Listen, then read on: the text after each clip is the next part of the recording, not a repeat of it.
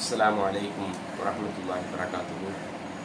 إن الحمد لله نحمده ونستعينه من يهده الله فلا مضل له ومن يضلل فلا هادي له. أشهد أن لا إله إلا الله وأشهد أن محمدا عبده ورسوله أما بعد. புகழ் அனைத்தும் நம்மை படைத்து பரிபாலிக்கிற இறைவனுக்கு உண்டானதாக. அன்பிற்குரிய அல்லாஹுவின் நல்லடியார்களே, தாய்மார்களே, சகோதர சகோதரிகளே, அல்லாஹுவின் அருளால் நம்முடைய ஜமா சார்பாக ஏற்பாடு செய்யப்பட்டிருக்கிற ஆன்லைன் நிகழ்ச்சியிலே மார்க்கத்தை அதன் தூய வடிவிலே அறிந்து கொள்ள வேண்டும் என்பதற்காக நாம் குழுமியிருக்கிறோம். இந்த ஆன்லைன் வகுப்பில் நபித்தோழர்களை அறிந்து கொள்வோம் என்ற தலைப்பிலே தொடர்ச்சியாக பல தகவல்களை பார்த்து வருகிறோம். அந்த அடிப்படையில் நேற்றைய தினம் நபித்தோழர்களுடைய வாழ்க்கையிலே நாம் பெற வேண்டிய பாடமாக படிப்பினையாக சஅத் பின் அபி வக்காஸ் ரலியல்லாஹு அன்ஹு அவர்களுடைய வரலாறில் நாம் பெறக்கூடிய படிப்பினை என்ன என்பது குறித்து பார்த்து வந்தோம். அதில் இறுதியாக 2 கேள்விகள் கேட்கப்பட்டது. அதில் முதல் கேள்வி, சஅத் பின் அபி வக்காஸ் ரலியல்லாஹு அன்ஹு அவர்கள் மது தடை செய்யப்படுவதற்கு முன்பாக ஒரு சபையை கடந்து சென்றார்கள். அப்போது அந்த சபையில் உள்ளவர்கள் சஅத் பின் அபி வக்காஸ் அவர்களை அழைத்து மது குடிக்க வாங்க, சாப்பிட வாங்க என்று அழைத்தார்கள். அந்த சபையில் யார் யார் இருந்தார்கள் என்று முதல்ல கேள்வி கேட்கப்பட்டது. அதற்குரிய சரியான பதில், அந்த சபையில் முஹாஜிர் தோழர்களும் இருந்தார்கள், அன்சாரி தோழர்கள், அந்த 2 சாரார்களுமே இந்த சபையில் இருந்து சஅத் பின் அபி வக்காஸ் அவங்களை அழைச்சாங்க என்பது சரியான பதில். இதற்கு பல சகோதரர்கள் மிக சரியான முறையில் பதில் அனுப்பிச்சிருந்தீங்க. அதில் குழுக்கள் முறையில் தேர்வு செய்யப்பட்டு அதில் சிறப்பு பரிசிற்காக தேர்வு செய்யப்பட்ட முதலாவது நபர் மண்ணடியைச் சேர்ந்த சகோதரர் முகமது மீரான் அவர்கள் அந்த முதல் கேள்விக்கான பரிசை தட்டி சென்றிருக்கிறாங்க. இவர்களுக்காக பரிசு வழங்கக்கூடிய அந்த பொறுப்பை ஏற்றுக்கொண்டிருக்கிறவங்க பூந்தமல்லியை சேர்ந்த சென்னை பூந்தமல்லியை சேர்ந்த குரு ஆடியோ என்ற நிறுவனத்தினர் இவர்களுக்காக பரிசை ஏற்றுக்கொண்டிருக்கிறாங்க, பரிசுக்குரிய பொறுப்பை.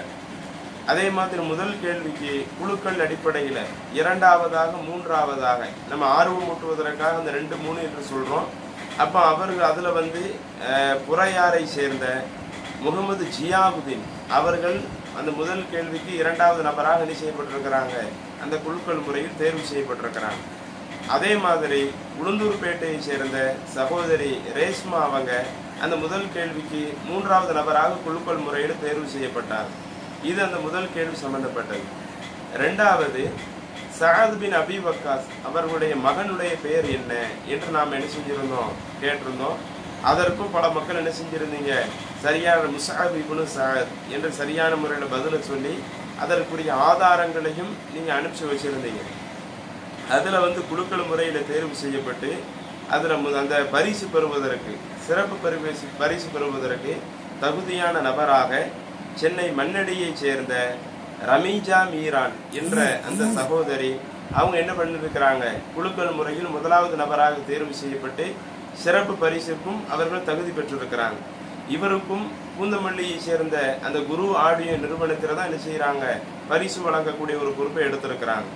அதே மாதிரி அந்த 2வது கேள்விக்கு 2ஆவதாக 3ஆவதாக குழுக்கள் முறையில் தேர்வு செய்யப்பட்டவங்க, அதில் 2வது தேர்வு செய்யப்பட்டவங்க திருவாரூரை சேர்ந்த சகோதரி ஆயிஷா பீவி அவங்க தேர்வு செய்யப்பட்டிருக்கிறாங்க. அதே மாதிரி மண்ணடியை சேர்ந்த சகோதரி ஆயிஷா அவங்க என்ன செய்யப்பட்டிருக்கிறாங்க, அந்த 2வது கேள்விக்கு 2ஆவதாக 3ஆவதாக தேர்வு செய்யப்பட்டிருக்கிறாங்க என்ற தகவலை நம்ம சொல்லிக் கொள்கிறோம். அடுத்து இன்றைய தினம் அந்த நபி தோழர்களை அறிந்து கொள்வதற்காக நாம் தேர்வு செய்யப்பட்டிருக்கக்கூடிய அவர்களுடைய வாழ்க்கையிலே நாம் அறியக்கூடிய மிக முக்கியமான ஒரு தகவல், சமுதாயத்தை வழி நடத்துவதில் அந்த நபி தோழர்களுடைய பங்களிப்பு எப்படி இருந்தது. இது இன்றைக்கு நமக்கு ரொம்ப ரொம்ப அவசியமாக தேவைப்படுகிறது. இன்றைக்கு நம்முடைய சமுதாயம் எப்படிப்பட்ட மார்க்கத்தினுடைய வழிகாட்டுதல் வழங்கப்பட்டிருக்கிற சமுதாயம், நபிகள் நாயகம் ஸல்லல்லாஹு அலைஹி வஸல்லம் அவர்கள் நமக்கு எத்தகைய வழிகாட்டுதல்லாம் வழங்கியிருக்கிறாங்க.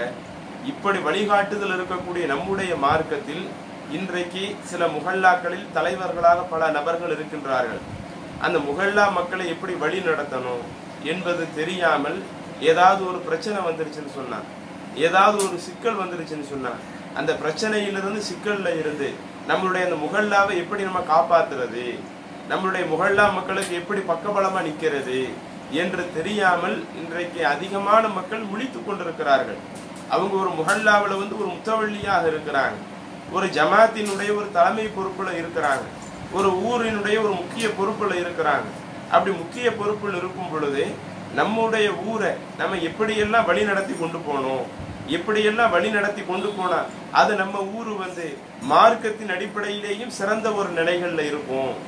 அதே மாதிரி உலக விஷயங்களிலேயும் எப்படி சிறந்த நிலைகள்ல இருக்கும் என்பதை அறியாத மக்களாகத்தான் இன்றைக்கு பல தலைவர்கள் நம்முடைய சமுதாயத்தில் இருந்து கொண்டிருக்கிறார்கள். அப்ப இது போன்ற ஒரு நிலைகளில் அன்றைக்குள்ள அந்த தோழர்களுடைய வாழ்க்கை எப்படி நமக்கு ஒரு பெரிய பாடமாக இருந்தது என்பதற்கு பல செய்திகள் இருக்கிறது. அதுல மிக முக்கியமான ஒரு செய்தி, நபிகள் நாயகம் ஸல்லல்லாஹு அலைஹி வஸல்லம் அவர்கள் இறை தூதராக 23 வருடம் பிரச்சாரம் செய்து தன்னுடைய பிரச்சாரத்தை ரசூலுல்லாஹி ஸல்லல்லாஹு அலைஹி வஸல்லம் அவர்கள் முடித்துக் கொள்கிறார்கள். அல்லாஹ்வும் இறை தூதருக்கு மரணத்தை கொண்டு வந்துடுறான். நபி ஸல்லல்லாஹு அலைஹி வஸல்லம் அவர்கள் மரணித்து விடுகிறார்கள். மரணித்த பிறகு என்ன நடந்தது என்று அப்போது நடந்த அந்த நிகழ்வுகளை நாம் எடுத்து பார்க்கும் பொழுதே அன்றைக்குள்ள அந்த தோழர்களில் அபூபக்கர் ரலியல்லாஹு அன்ஹு அவர்கள் நபி ஸல்லல்லாஹு அலைஹி வஸல்லம் அவர்களோடு இருக்கும் பொழுதே பல மார்க்க விஷயங்களில் போட்டி போட்டு செய்த அந்த நபி தோழர் நபி ஸல்லல்லாஹு அலைஹி வஸல்லம் அவர்கள் மரணித்த பிறகு அந்த சமுதாயத்தை கட்டி காப்பதிலே, ஏன்னா சமுதாயம் அப்படியே டோட்டலா ஒரு சேஞ்ச் ஆகிற ஒரு நிலையை அவங்க பார்க்கறாங்க. அந்த நேரத்தில் அந்த சமுதாயத்தை எந்த அளவுக்கு வழி நடத்தி கொண்டு போனாங்க என்பதற்கு சஹீஹுல் புகாரியில 3667, அதே மாதிரி 3668, 3669 ஆகிய அந்த இலக்கங்களில் உள்ள அந்த ஹதீஸ்கள் என்ன செய்கிறது, மிக பெரிய ஒரு சான்றாக இருக்கிறது. நபி ஸல்லல்லாஹு அலைஹி வஸல்லம் அவர்கள் மரணித்த செய்தி அபூபக்கர் அவர்களுக்கு கிடைக்கிறது. அவங்க ஆலியா என்று சொல்லக்கூடிய ஒரு ஏரியாவில் இருக்கிறாங்க. அப்போ மரணித்த செய்தி கிடைத்த உடனே அபூபக்கர் ரலியல்லாஹு அன்ஹு என்ன பண்றாங்க, அல்லாஹ்வின் தூதருடைய அந்த ஜனாசாவை சந்திப்பதற்காக, ஜனாசாவை பார்ப்பதற்காக நபிகள் நாயகம் ஸல்லல்லாஹு அலைஹி வஸல்லம் அவங்களுடைய வீட்டிற்கு வர்றாங்க. இதுல நபி ஸல்லல்லாஹு அலைஹி வஸல்லம் அவங்க மரணிச்சது அவர்களுக்கு ரொம்ப விருப்பத்திற்குரிய மனைவியான ஆயிஷா அவர்களுடைய வீட்டில தான் மரணிக்கிறாங்க. இன்னும் அந்த கடைசி நேரத்துல மற்ற மனைவிகள்கிட்ட அனுமதியும் கேட்கிறாங்க. நான் ஆயிஷா அவங்க வீட்டிலே தங்கி கொள்வதற்கு நீங்க அனுமதி கொடுங்க. மற்ற மனைவியும் அனுமதி கொடுக்கறாங்க. அப்ப ஆயிஷா அவர்களுடைய வீட்டிலேயே தங்கி இருக்கும் பொழுது ஆயிஷா ரலியல்லாஹு அன்ஹா அவர்களுடைய மடியிலேயே அல்லாஹ்வுடைய தூதர் மரணித்து விடுகிறார்கள். அப்ப அபூபக்கர் ரலியல்லாஹு அன்ஹு அவர்கள் ஆலியா என்ற அந்த பகுதிகளில் இருந்து கிளம்பி ஆயிஷா அவர்களுடைய தன்னுடைய மகளுடைய வீட்டிற்கு வர்றாங்க. தன்னுடைய மகளுடைய வீட்டிற்கு வந்தா ஃபகாமு உமரு யகூலு, உமர் ரலியல்லாஹு அவர்கள் எழுந்து மக்களுக்கு சொல்லி கொண்டிருக்கிறார்கள், வல்லாஹி மாமாத்த ரசூலுல்லாஹி ஸல்லல்லாஹு அலைஹி வஸல்லம், ஒருபோதும் அல்லாஹ்வுடைய தூதர் என்ன செய்யல, மரணிக்கவே இல்லை.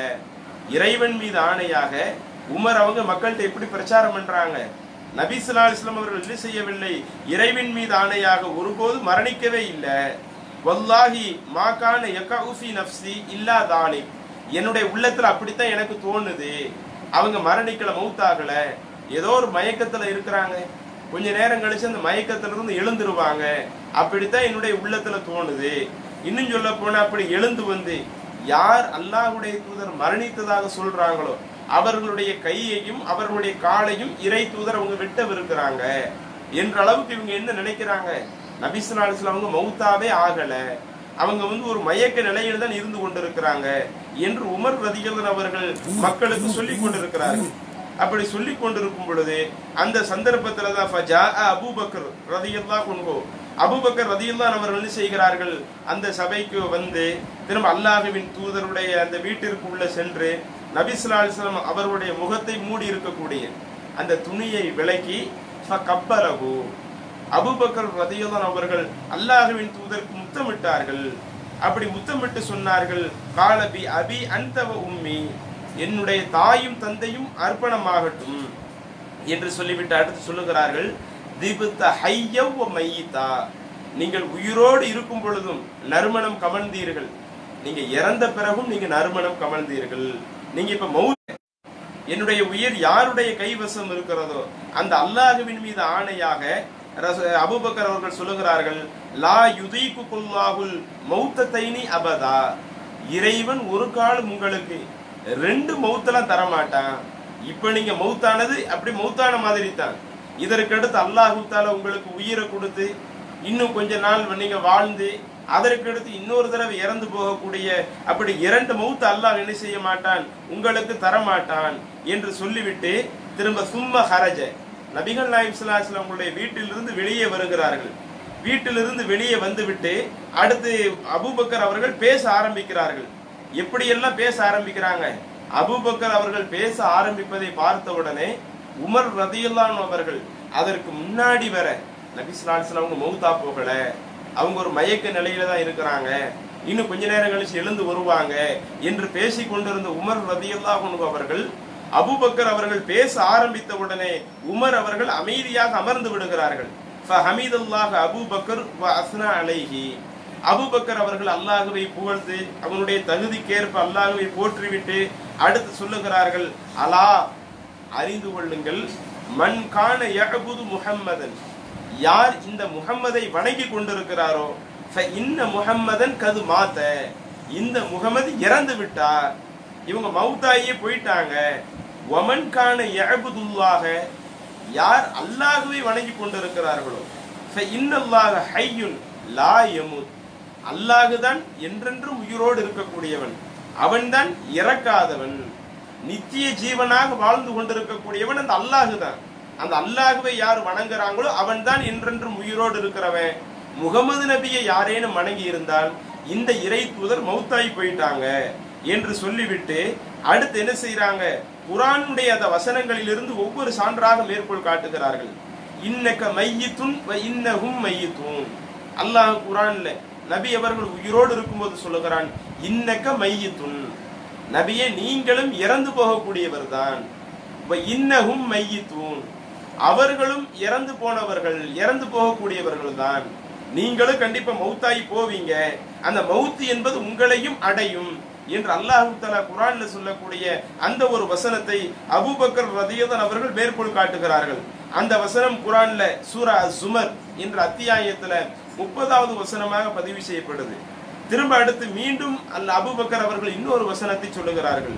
வமா சூரா ஆலு இம்ரானினுடைய 144வது வசனம் என்ன சொல்றாங்க, அல்லாஹ் குர்ஆன்ல சொல்றான், வமா முஹம்மதுன் இல்லா ரசூல், முஹம்மது அவங்க இறை தூதரை தவிர வேறு கிடையாது. கது ஹலத் மின் கபிலிஹிர் ருசுல், அவர்களுக்கு முன்னாடி பல தூதர்கள் வந்தார்கள், மக்களுக்கு பிரச்சாரம் செஞ்சாங்க, அப்படி பிரச்சாரம் செய்தவர்கள் கடைசி வரை இந்த உலகத்துல இருக்கல. கது ஹலத் மின் கபிலிஹிர் ருசுல், இந்த முஹம்மது என்ற இறை தூதருக்கு முன்னாடி பல இறை தூதர்கள் வந்து சென்று விட்டார்கள். அஃப இம் மாத்த, இந்த முஹம்மது என்ற இறை தூதர் அவர் இறந்து விட்டால், அவ் குத்தில அல்லது அவங்க வந்து போர்க்களத்துல கொல்லப்பட்டால், இன்கலப்தும் அலா அகாபிக்கும், நீங்க வந்த வழியிலேயே திரும்பி போயிருவீங்களா? ஒமை என் கலிப் அலா அகிபைஹி, யார் வந்த வழியிலேயே திரும்பி செல்லுகிறார்களோ ஃபலை எதுருல்லாஹு ஷைஆ, அவர் அல்லாஹ்விற்கு எந்த ஒரு இடைஞ்சலையும் செய்துவிட முடியாது. அல்லாஹ் இதுல என்ன சொல்றான், முகமது நபி அவங்க இறைவனுடைய தூதர் தான், இதுக்கு முன்னாடி பல தூதர்கள் வந்தாங்க, வந்து இந்த உலகத்தை விட்டு சென்றும் விட்டார்கள். இந்த முகமது நபி அவங்க தானா இறந்து போறாங்க அல்லது எதிரிகளால் கொல்லப்படுறாங்க, இப்படி கொல்லப்பட்டா நீங்க வந்த வழியிலே திரும்பி போயிருவீங்களா என்ற இந்த வசனங்கள் எல்லாம் எடுத்து சொல்லப்பட்ட பிறகுதான் அங்க இருக்கக்கூடிய அந்த சமுதாயத்துல சில மக்கள் நபி ஸல்லல்லாஹு அலைஹி வஸல்லம் அவர்கள் மரணிக்கலன்னு சொல்லி வந்தாங்களே, உமர் ரலியல்லாஹு அன்ஹு அவர்களும் நபி ஸல்லல்லாஹு அலைஹி வஸல்லம் மரணிக்கலன்னு சொல்ல வந்தாங்களே, இந்த வசனத்தை எடுத்து போட்ட உடனே தான் ஆமா அல்லாஹ்வின் தூதருக்கும் இறைவன் மரணத்தை தரத்தான் செய்வான், அவங்க இறந்துதான் போயிட்டாங்க. ஏன்னா ரசூலுல்லாஹி ஸல்லல்லாஹு அலைஹி வஸல்லம் அவர்களை பாக்குறாங்க, அவர்களுடைய உடல்ல எந்த ஒரு அசைவு இல்லாம, உயிர் இருப்பதற்கு எந்த ஒரு அறிகுறியும் இல்லாம இதை பார்த்தாம ரசூலுல்லாஹி ஸல்லல்லாஹு அலைஹி வஸல்லம் அவங்க மற்ற மனிதர் இறந்து போனதை போல இவங்க இறந்து போயிட்டாங்க. அல்லாஹ் குர்ஆன்ல இதற்கு முன்னாடி இந்த வசனத்தை சொல்லி இருந்தும் அந்த சமுதாயத்துல ஒரு அந்த தகவல் சரியான முறையில் அவங்க எடுத்து சொல்லப்படாம இன்னும் அந்த ஹதீஸ்ல நம்ம கடைசியில பாக்குறோம், அபூபக்கர் அவர்கள் இந்த வசனத்தை எடுத்து சொல்லப்பட்ட பிறகுதான் நாங்க வந்து இந்த வசனத்தை அடிக்கடி ஓதிக்கிட்டே இருந்தோம். ஆமா, இந்த மாதிரியும் அல்லாஹ் ஒரு வசனத்தை இறக்கி இருந்தான் தானே, நம்ம இந்த வசனத்துக்கு மாற்றமான ஒரு நிலையில இருந்துகிட்டு இருந்தோம், நபி ஸல்லல்லாஹு அலைஹி வஸல்லம் மௌத்தா போக மாட்டாங்க என்றுதான ஒரு நிலையில இருந்தோம் என்று சொல்லி அந்த ஒட்டுமொத்த சமுதாயமும் இதுல வந்து ஆரம்பத்துல தடம் புரண்டு இருந்தால் இன்றைக்கு இந்த இஸ்லாமிய சமுதாயம் இந்த அளவுக்கு வந்திருக்குமா என்பது ஒரு பெரிய ஆச்சரியமா தான் இருக்குது. ஏன்னா அன்றைக்கு உள்ள அந்த அபூபக்கர் ரலியல்லாஹு அன்ஹு அவர்கள் எந்த அளவிற்கு அந்த சமுதாயத்தை கட்டமைச்சாங்க. நபி ஸல்லல்லாஹு அலைஹி வஸல்லம் அவர்கள் இறந்த உடனேயே அந்த சமுதாயத்துல அந்த கொள்கையின் அடிப்படையில் ஒரு பிரச்சனையாக அது உருவெடுக்குது. இது சாதாரண உலக விஷயம் சார்ந்ததா? நபி ஸல்லல்லாஹு அலைஹி வஸல்லம் அவர்களுக்கு மௌத் வருது வரல என்ற இந்த விஷயம், அவங்க இறந்து போவாங்க இறந்து போக மாட்டாங்க என்பது கொள்கையின் அடிப்படையில் உள்ளது. இறைவன் மட்டுமே என்றென்றும் உயிரோடு இருக்கக்கூடியவன். எந்த ஒரு மனிதனாக இருந்தாலும் நிச்சயமாக இறந்தே தீருவாங்க. ஆனால் இதுல அந்த சமுதாயத்துல ஒரு சின்ன சஞ்சலங்கள் அன்றைக்கு ஏற்படும் பொழுது அதை அபூபக்கர் அவர்கள் தெளிவுபடுத்தி அந்த சமுதாயத்தை அப்படியே ஒரு குடையின் கீழ் வழி நடத்துறாங்களே, மார்க்கத்தினுடைய தகவலை எடுத்து சொல்லி மார்க்கத்தில் அந்த சமுதாயத்தை ஒருங்கிணைக்கிறாங்களே. இன்னும் அந்த செய்தியில அடுத்து பார்க்கிறோம், நபி ஸல்லல்லாஹு அலைஹி வஸல்லம் அவர்களுக்கு பிறகு அடுத்த தலைவர் யார் வருவது? அன்சாரிகள். அவங்க உபாதா பின் சாமித் ரலியல்லாஹு அன்ஹு அவர்களை நம்ம என்ன செஞ்சுக்கிடுவோம், தலைவராக ஆக்கிக்குவோம். முஹாஜிர்கள், நாம முஹாஜிர்கள்ல யாராவது ஒருவரை தலைவராக ஆக்கிக்குவோம் என்று அன்றைக்குள்ள அந்த சமுதாயத்தில் 2 தலைவர்களை ஏற்படுத்துவோம் என்ற ஒரு நிலை வந்தது. அதையும் என்ன செய்யப்படுற அபூபக்கர் ரலியல்லாஹு அன்ஹு அவர்கள் உணர்த்துகிறார்கள், உமர் ரலியல்லாஹு அன்ஹு அவர்கள் உணர்த்துகிறார்கள். உணர்த்தி நமக்கு 2 தலைவர்கள் இருப்பதற்கு என்ன இல்லை, தேவை கிடையாது, நமக்கு ஒரே ஒரு தலைவர் போதுமானது என்று சொல்லி முதல்ல உமர் ரலியல்லாஹு அவர்கள் அபூபக்கர் ரலியல்லாஹு அன்ஹு அவங்கள்ட்ட பையத்து கொடுக்கறாங்க. நீங்க ஆட்சி தலைவராக இருந்துக்கிடுங்க, நான் உங்களை அமீராக தேர்வு செய்து கொள்கிறேன். அதற்கு பிறகு அபு உபைதத் இப்னுல் ஜர்ராஹ் அவங்க என்ன பண்றாங்க, அபூபக்கர் அவர்களிடத்துல பையத்து கொடுக்கறாங்க. நீங்க ஆட்சி தலைவராக இருந்து கொள்ளுங்கள் என்று ஒரு உறுதிமொழி எடுக்கிறாங்க. நாங்க உங்களை ஆட்சி தலைவராக ஏற்றுக்கொள்கிறோம். அதற்கு பிறகு பல மக்கள், உபாதா பின் சாமித் அவர்கள் உட்பட பல மக்கள் அபூபக்கர் அவர்களை என்ன செய்யறாங்க, ஒரு ஆட்சி தலைவராக நீங்க எங்களை வழி நடத்தக்கூடியவர்களாக இருந்துக்கிடுங்க என்று சொல்லி அபூபக்கர் அவர்களை தேர்ந்தெடுத்துக் கொள்கிறார்கள். அப்ப இந்த சம்பவத்தை நீங்க எடுத்து பாருங்க. நபிகள் நாயகம் ஸல்லல்லாஹு அலைஹி வஸல்லம் அவர்கள் 23 வருஷம் கட்டமைத்த அந்த சமுதாயம் அவர்கள் இறந்த உடனே அதுல ஒரு சின்ன சஞ்சலங்கள் ஏற்படும் பொழுது ஆரம்பத்திலேயே அந்த சஞ்சலங்கள் களையப்படாவிட்டால், மார்க் அடிப்படையில் அந்த சமுதாயம் வழி நடத்தப்படாவிட்டால், அல்லாஹ் தஆலா இன்னைக்கு நமக்கு மார்க்கத்தை எப்படியாவது ஒரு வழியில கொண்டு சேர்த்துருவாது, தனி விஷயம். ஆனால் இன்றைக்கு நமக்கு மார்க்கம் கிடைப்பதற்கு அந்த தோழர்களுடைய பங்களிப்பு வந்துச்சு. அந்த தோழர்களை ஆரம்பத்திலே கட்டமைக்கப்படாவிட்டால் அந்த சமுதாயம் 2 பிரிவுகளாக பிரிந்து நிற்கும் பொழுது, ரசூலுல்லாஹி ஸல்லல்லாஹு மரணிச்சிட்டாங்க, மரணிக்கலை என்ற கொள்கை அடிப்படையிலேயே அந்த சமுதாயம் வேறுபட்டு நிற்கும் பொழுது அபூபக்கர் அவர்கள் அந்த சமுதாயத்தை கட்டமைக்காவிட்டால் அந்த சமுதாயம் இன்றைக்கு எப்படிப்பட்ட ஒரு நிலைகளை எல்லாம் சந்திச்சு போயிருக்கும், எவ்வளவு கடுமையான பின் விளைவுகளை எல்லாம் அந்த சமுதாயம் சந்திச்சு போயிருக்கும். இன்னைக்கு அது இஸ்லாத்தினுடைய அந்த வளர்ச்சிக்கு அதுல ஒரு பெரிய ஒரு பாதிப்பு ஏற்பட்டிருக்குமா இல்லையா? அப்ப இன்றைக்கு அந்த இஸ்லாமிய வளர்ச்சிக்கு எந்த ஒரு பாதிப்பும் ஏற்படலன்னு சொன்னா அதற்கு அந்த அபூபக்கர் அவர்களுடைய பங்களிப்பு என்பது மிக அவசியமாக இருந்தது என்பதை உணர்றோமே. ஆனால் இன்றைக்கு நம்முடைய பகுதிகளில் நம்மை ஒரு தலைவராக வைத்திருக்கிறார்கள். நம்மளுடைய முகல்லாவில் நம்மளை ஒரு முத்தவள்ளியாக வச்சிருக்கிறாங்க. அப்ப நம்மளுடைய முகல்லாவுக்கு நமக்கு என்னென்ன தேவைப்படுது? இன்றைக்கு இந்த உலக விஷயத்தை எடுத்துக்கொள்ளுங்கள். உலக விஷயத்தில் நம்ம பகுதிக்கு என்னென்ன தேவைப்படுது? அரசாங்கத்துல தரப்பட வேண்டிய அந்த உரிமைகளில் என்னென்ன உரிமைகளை தர மறுக்கிறாங்க, அப்படி மறுக்கக்கூடிய அந்த உரிமைகளை மீட்டெடுக்கிறது எப்படி என்று இதற்காக நம்ம போட்டி போடக்கூடிய மக்களாக, இதற்காக அரசாங்கத்தோடு நாம கேள்வி கேட்டு எங்களுடைய பகுதி மக்களுக்கு நீங்க எங்களுக்கு செய்ய வேண்டிய கடமைகளை செய்யுங்க என்று கேட்டு வாங்கி கொடுக்கக்கூடிய, அப்ப இது போன்ற விஷயங்களில் சமுதாயத்தை வழிநடத்தக்கூடியவர்களாக இருக்கிறோமா? அதே மாதிரி இன்றைக்கு சமுதாயத்துல கொள்கையின் அடிப்படையில பல பிரிவுகள் இருக்கும் பொழுது அதுல மார்க்கத்தை, தூய மார்க்கத்தை எடுத்து சொல்லி குர்ஆன் சுன்னாவின் அடிப்படையில மக்களை எடுத்து சொல்லி இன்றைக்கு மக்கள் அந்த குர்ஆன் சுன்னாவிற்கு மாற்றமான எத்தனை கொள்கைகள் நமக்கு மத்தியில் இருக்குது. அப்ப அந்த குர்ஆன் சுன்னாவை எடுத்து சொல்லி மக்களை ஒருங்கிணைக்கக்கூடிய அந்த ஒரு வேலை இன்றைக்கு நம்ம பார்க்கிறோமா? அப்ப இன்றைக்கு பல மக்களை வழிநடத்தக்கூடிய பொறுப்பில் இருந்தும் வழிநடத்த தவறிவிடக்கூடியவர்களாக, அதுல குறைவு உள்ள மக்களாக இன்றைக்கு நம்ம பார்க்க முடிகிறது. இதுல அன்றைக்குள்ள தோழர்கள் ஒரு சிறந்த முன்னுதாரணமாக இருக்கிறாங்க. அதே மாதிரி பாருங்க, சஹீஹுல் புகாரியில 3757வது ஹதீஸாக ஒரு செய்தி பதிவு செய்யப்படுகிறது. முஅத்தா யுத்தத்தின் போது நடந்த ஒரு சம்பவம். அல்லாஹ்வுடைய தூதர் ரொம்ப கடுமையான நெருக்கடியான நேரத்துல முஅத்தா யுத்தத்துக்கு என்ன செய்யறாங்க, தோழர்கள் அனுப்பிச்சு வைக்கிறாங்க. அப்படி தோழர்களை அனுப்பிச்சு வைக்கும் பொழுது முதல்லயே சொல்லி அனுப்புறாங்க. ஆரம்பத்துல இவங்க என்ன செய்வாங்க, தலைவரா இருப்பாங்க, அதற்கு பிறகு இவங்க தலைவரா இருப்பாங்க, அதற்கு பிறகு இவங்க தலைவரா இருப்பாங்க, அப்ப ரெண்டாவது வேறு ஒரு தலைவரை நியமிக்கிறாங்கனாலேயே அதுல உள்ள எந்த ஒரு செய்தியும் இருக்கிறது, முதல் தலைவர் கொல்லப்படுவார். அவங்க இருக்கும் பொழுதே அவங்களிடத்துல அந்த சமுதாயத்துல சொல்லி அனுப்புறாங்க, நீ இவங்க கொல்லப்படுவாங்க, இவங்க அதுக்கடுத்து தலைவரா வருவாங்க, அவங்க கொல்லப்படுவாங்க, அவங்க அதுக்கடுத்து தலைவரா வருவாங்க என்று அல்லாஹ்வுடைய தூதர் அனுப்பி வைக்கிறாங்க. அப்படி அனுப்பி வைத்த மாதிரியே அந்த முஅத்தா யுத்தத்துல எதிரிகளினுடைய தாக்குதல் முஸ்லிம்கள் மீது ரொம்ப கடுமையாக ஆகி அல்லாஹ்வுடைய தூதர் யாரெல்லாம் இறந்து போவார்கள் என்று முன்னறிவிப்பு செய்தார்களோ அவர்களெல்லாம் இறந்து போறாங்க. அதை நீங்க புகாரில 3757வது செய்தியாக பார்க்கலாம். அனஸ் ரலியல்லாஹு அன்ஹு அவர்கள் அறிவிக்கிறாங்க, அன்னன் நபிய ஸல்லல்லாஹு அலைஹி வஸல்லம் நஆ ஸைதன், அல்லாஹ்வுடைய தூதர் ஸைத் ரலியல்லாஹு அன்ஹு அவர்கள் இறந்த செய்தியை அவங்க எங்களுக்கு சொன்னாங்க. அதற்கடுத்து என்ன பண்ணாங்க, ஜாஃபரன், ஸைத் அவர்களுக்கு பிறகு ஜாஃபர் அவங்க படைத்தலைவராக இருந்து மக்களை வழி நடத்தி போர்க்களத்தை கையில் எடுத்து கொண்டு போறாங்க. அந்த ஜாஃபர் அவர்களும் எதிரிகளால் கொல்லப்படுறாங்க. அவங்க கொல்லப்பட்ட உடனே அந்த இறந்த செய்தியை அல்லாஹ்வுடைய தூதர் இறைவன் இறை தூதருக்கு வஹியின் மூலமாக அறிவிக்கிறாங்க. ஸைத் அவர்கள் இறந்துட்டாங்க, இதை நீங்க சொல்லுங்க. ஜாஃபர் அவங்க இறந்துட்டாங்க, அந்த தகவலையும் நபி ஸல்லல்லாஹு அலைஹி வஸல்லம் அவங்க இறப்பு செய்தி எடுத்து சொல்றாங்க. அடுத்து இப்னு ரபாஹா அவங்க மக்களை வழி நடத்தக்கூடிய பொறுப்பு எடுத்து செயல்படுறாங்க. வப்னு ரபாஹா லின்னாஸ், அந்த மக்களுக்கு மத்தியில் அந்த இப்னு ரபாஹா அவங்களையும் என்ன செஞ்சாங்க, இறந்த செய்தியை அல்லாஹ்வுடைய தூதர் எடுத்து சொன்னார்கள். அப்படி எடுத்து சொன்ன பிறகு அடுத்து என்ன நடக்குது, ரசூலுல்லாஹி ஸல்லல்லாஹு அலைஹி வஸல்லம் அவர்கள் சொல்றாங்க, அகத ராயத்த ஸைதன், ஸைத் அந்த கொடியை ஆரம்பத்தில் எடுத்தார், தலைமை பொறுப்பை எடுத்தார். ஃபை உஸீப, அவர் கொல்லப்பட்டார். சும்மா அகத ஜாஃபருன், ஜாஃபர் அந்த கொடியை எடுத்தாங்க. ஃப உஸீப, அந்த ஜாஃபரும் கொல்லப்பட்டாங்க. சும்மா அகத இப்னு ரபாஹா, இப்னு ரபாஹா அந்த கொடி இஸ்லாமிய கொடியை எடுத்துட்டு முன்னெடுத்து போனாங்க. ஃப உஸீப, அவர்களும் கொல்லப்பட்டாங்க. வ ஐனாஹு தத்ரிஃபானி, அப்ப ரசூலுல்லாஹி ஸல்லல்லாஹு அவங்க அந்த கொல்லப்பட்ட செய்தியை மக்களுக்கு சொல்லும் பொழுது அல்லாஹ்வின் தூதருடைய கண்களிலிருந்து கண்ணீர் வழிந்தோடி கொண்டே இருக்குது.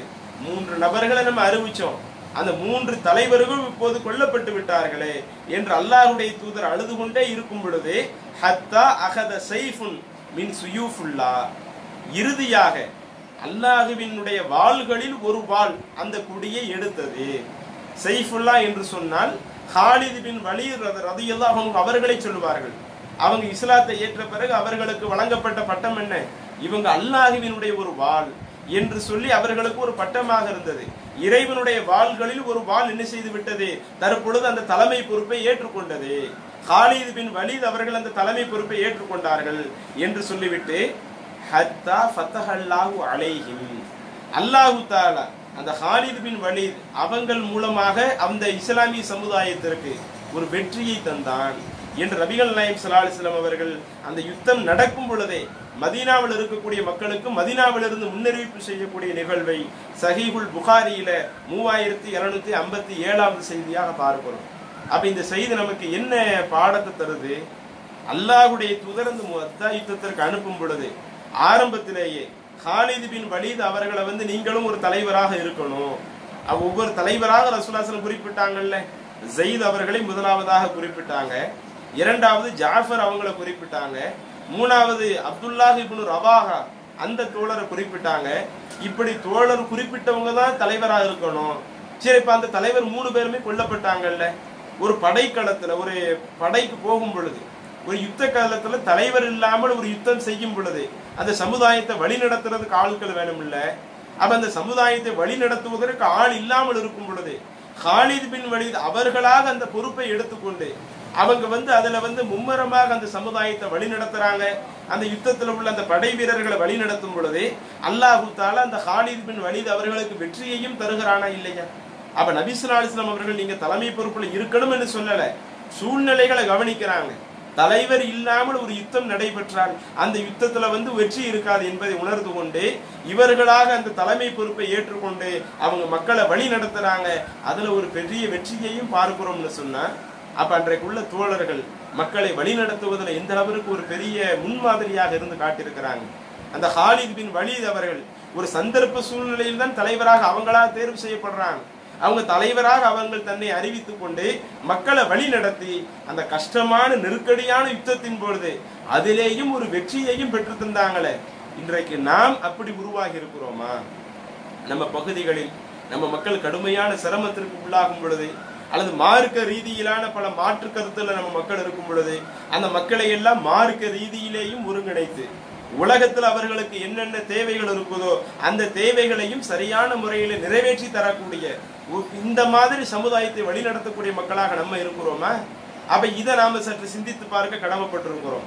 அதே மாதிரி பாருங்க, அன்றைக்குள்ள அந்த தோழர்களுடைய வாழ்க்கையில பெற வேண்டிய இன்னொரு படிப்பினை நீங்க பார்க்கலாம். சஹீஹுல் புகாரியில 4360வது செய்தியாக ஒரு செய்தி பதிவு செய்யப்படுகிறது. இந்த செய்தியில நீங்க அபு உபைதத்து பினுல் ஜர்ராஹ் என்று சொல்லக்கூடிய அந்த தோழரை பற்றி நம்ம என்ன செய்யறோம், சில செய்திகளை பார்க்கிறோம். இந்த அபு உபைதத்து பினுல் ஜர்ராஹ் அவங்க யாரு? சுவர்க்கத்திற்காக நன்மாராயம் சொல்லப்பட்ட அந்த நபி தோழர்களில் அந்த 10 நபி தோழர்கள் ஒரே ஹதீஸில் நன்மாராயம் சொல்லப்பட்டாங்கல்ல, அதுல ஒருவர் தான். எப்படி சஅத் பின் அபி வக்காஸ் அதுல சொல்லப்பட்டாங்களோ அதே போல அபு உபைதத்து பினுல் ஜர்ராஹ் சொர்க்கத்திற்காக நன்மாராயம் சொல்லப்பட்ட நபி தோழர்கள் ஒருவர். இன்னும் நம்ம அப்பள பார்த்தோம், அபூபக்கர் ரலியல்லாஹு அவர்களுக்கு உடன்படிக்கை கொடுத்ததுல ஃபர்ஸ்ட் உமர் அவர்கள் உடன்படிக்கை கொடுக்கறாங்க, நாங்க உங்களை அமீராக ஏற்றுக்கொள்கிறோம் என்று. இரண்டாவதாக அபு உபைதா அவங்க நாங்க உங்களை அமீராக ஏற்றுக்கொள்கிறோம் என்று என்ன செய்யறாங்க, அவங்க அமீராக ஏற்றுக்கொள்கிறார்கள்.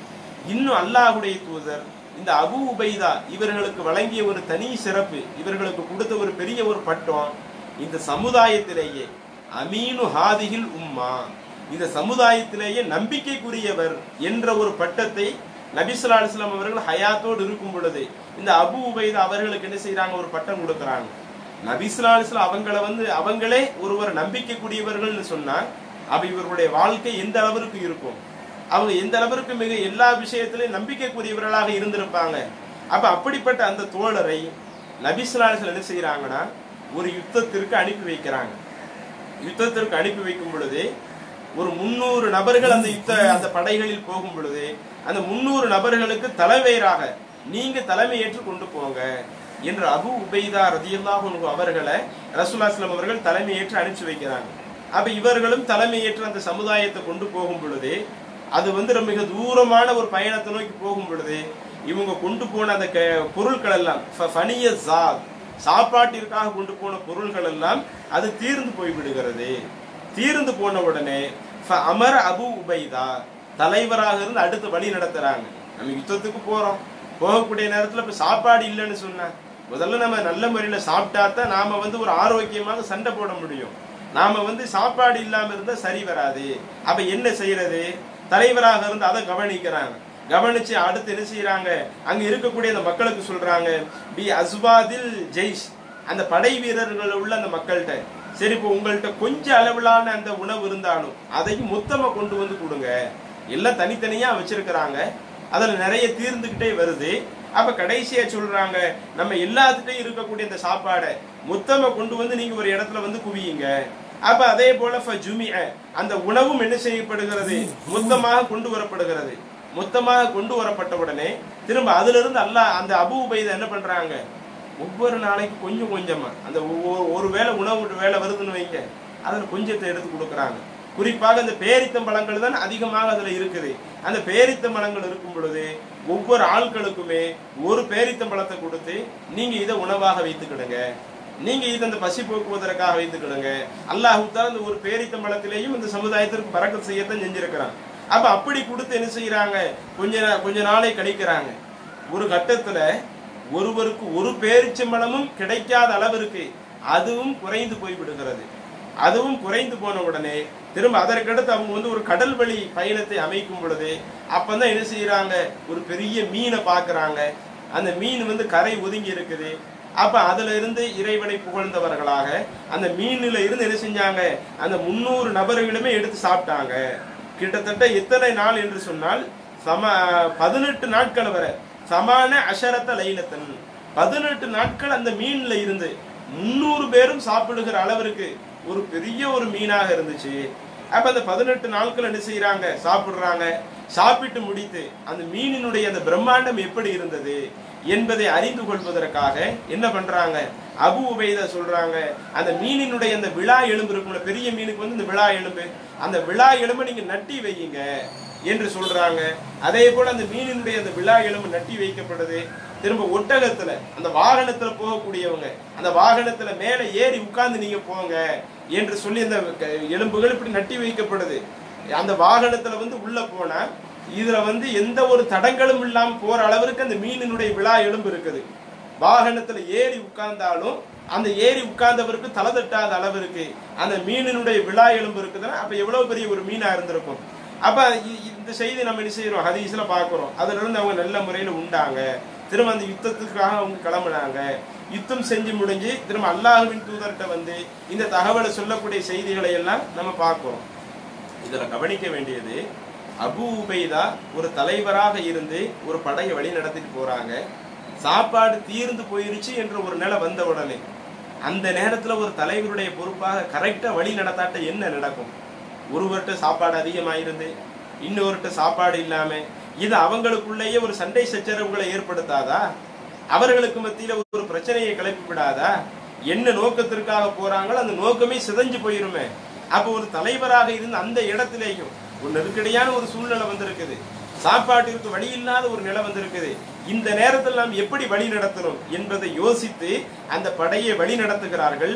1-2 பேர் இல்ல, 300 நபர்களையும் வழி நடத்துறாங்க. எந்த பிரச்சனையும் இல்லாம வழி நடத்தி அந்த யுத்த களத்தையும் மிக சரியான முறையில் வெற்றி கொண்டு வந்தார்களே. அப்ப இவைகள் எல்லாம் நமக்கு எத்தகைய ஒரு பாடங்களாக இருக்குது. சிரமமான ஒரு சூழ்நிலைகளில் அல்லாஹ்வுடைய தூதர் பொறுப்பெடுத்து நீங்க இந்த பொறுப்பு பார்த்துக்கணும் என்று சொன்னாலும் அந்த பொறுப்பை மிக சரியாக நிறைவேற்றி அந்த மக்களை சரியான முறையில் வழிநடத்தக்கூடிய மக்களாக அன்றைக்குள்ள தோழர்களுடைய வாழ்க்கையை பார்க்க முடியுது. இவைகளை எல்லாம் இன்றைக்கு யார் பொறுப்பில் இருக்கின்றார்களோ, இன்றைக்கு மக்களை நிர்வகிக்கக்கூடிய இடத்துல இருக்கிறாங்களோ, குறிப்பாக அந்த முகல்லாவை நிர்வகிக்கக்கூடியவங்களாக இருக்கிறாங்களோ, அவங்க நம்ம பெயரளவுல நம்ம முத்தவள்ளியாக இருந்துக்குவோம், பெயரளவுல நம்ம முகல்லாவுக்கு நம்ம தலைவராக இருந்துக்குவோம் என்பதை நாம் பெயரளவில் இருந்து கொள்ளாமல் இறைவன் நமக்கு நம்மளை ஒரு ஆளாக தேர்வு செஞ்சிருக்கிறான். இதற்கு அல்லாஹ் மறுமை நாளில் நம்மை விசாரிப்பான். விசுவாசம் சொல்றாங்களா இல்லையா? ஒவ்வொரு மனிதனுக்கும் பொறுப்பு இருக்கிறது. அலா குல்லுக்கும் ராயின் வ குல்லுக்கும் மஸ்ஊலுன் அன் ரஇய்யத்திஹி. நீங்கள் ஒவ்வொருவருமே பொறுப்புதாரிகள். நீங்கள் உங்களுக்கு வழங்கப்பட்ட அந்த பொறுப்பு குறித்து மறுமை நாளிலே விசாரிக்கப்படுவீர்கள். எல்லா பொறுப்புக்கும் அல்லாஹ் விசாரிப்பான்.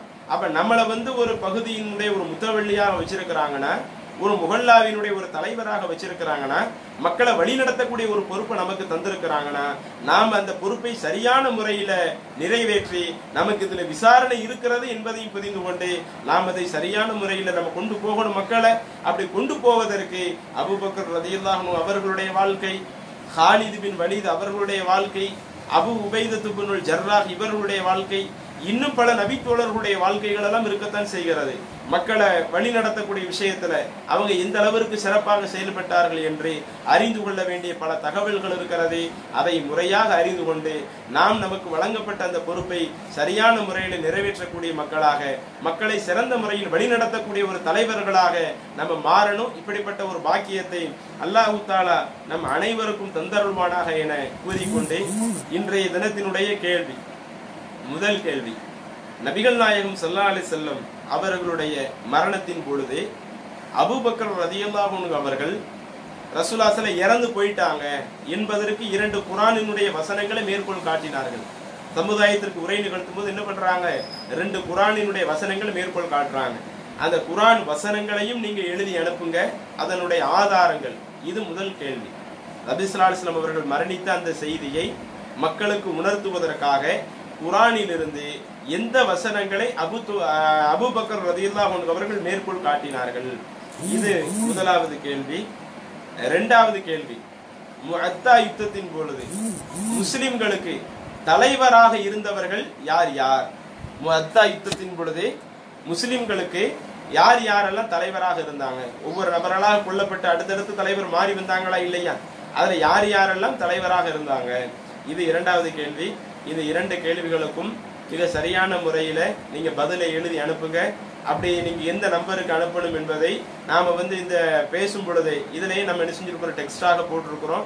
அந்த வாட்ஸ்அப் எண்ணுக்கு நீங்க அனுப்பிச்சு வச்சீங்கன்னு சொன்னா ஒரு அரை மணி நேரத்திற்குள்ள நீங்க அனுப்பிச்சு வச்சீங்கன்னா சரியான பதில் எழுதக்கூடியவர்களை அதை குழுக்கள் முறையில் தேர்வு செஞ்சு அதில் முதலில் தேர்வு செய்யப்படக்கூடிய அந்த நபருக்கு இன்ஷா அல்லாஹ் நாளைய தினம் அது யார் என்ற தகவலை நம்ம சொல்லுவோம்.